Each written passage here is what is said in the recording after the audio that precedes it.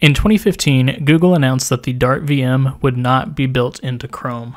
This was an impactful day for me because from Dart's inception, I had hoped that we'd have a first-class alternative to JavaScript for web clients.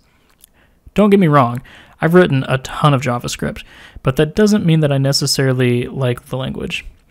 TypeScript, although not something a browser can simply execute as is, has done wonders for me, but I'm still left yearning for other alternatives. Enter WebAssembly.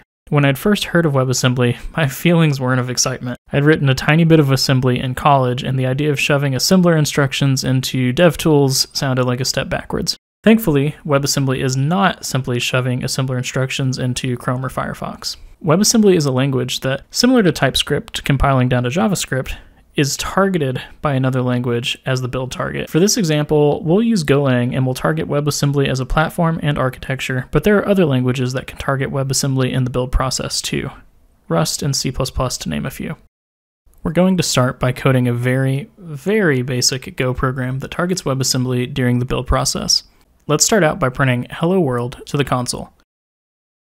Let's start by creating a new directory to house our project. Now we can cd into our newly created directory and run go mod init and then your package name. I'll use github.com/bradseipert/go-wasm. We'll create a new file named main.go. Let's open that up in our editor and add the following to it.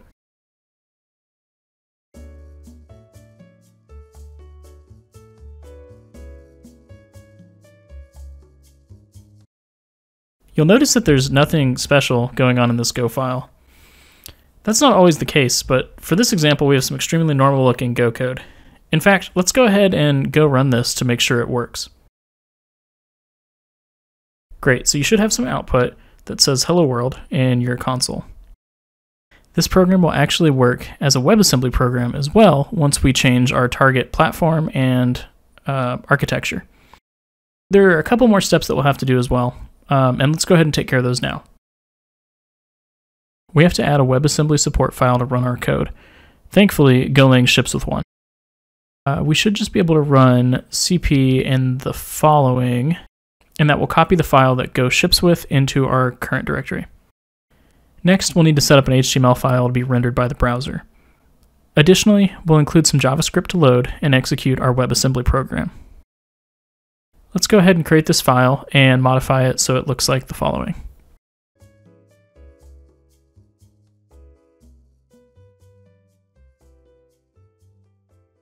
The two script tags are the most interesting part of this HTML file. Our first script loads the WASM exec.js file that we copied in from our Go directory, while our second script fetches and executes our WebAssembly instructions. We don't have those yet, so we have one step left to go, and that's to build out our main WebAssembly file. We can do that by simply setting a few flags before running our build command. Here you'll also notice that we're specifying our output file name too. With everything set up, you can serve this directory over an HTTP server however you see fit. If you need recommendations, I really like the goexec package that allows us to execute arbitrary Go commands, and in this case, we'll use that to execute listen and serve. To install, you can run go git-u github.com/surecool/goexec, or just type what you see on the screen. And then to run a simple HTTP server, we can do the following. Now that our server is up and running, we can open our web browser to localhost 8080 or whatever server address you chose, and you should see a blank white screen. For now, open your DevTools and search for Hello World in the console output. If it's there, you've successfully set up and ran a Go program using WebAssembly as a build target. As far as demos go, this is probably one of the most underwhelming demos that we could build. We're about to fix that, and don't worry, it's still nothing crazy. Our plan is to add a couple of elements to our web page via WebAssembly and then set some properties on them. Let's go ahead and start by modifying our Go code to include an import of syscall/js. More on that in a moment. We'll then add some code to our main function. We will declare a variable called document, and we'll assign that equal to js.global get document, and this will get the document from the web page. Create a new variable, I'll call it p for paragraph tag, and we'll set that equal to document.call, create element p. This will call create element on the document object to create a new element of type P. And then below that, we'll set inner HTML and class name.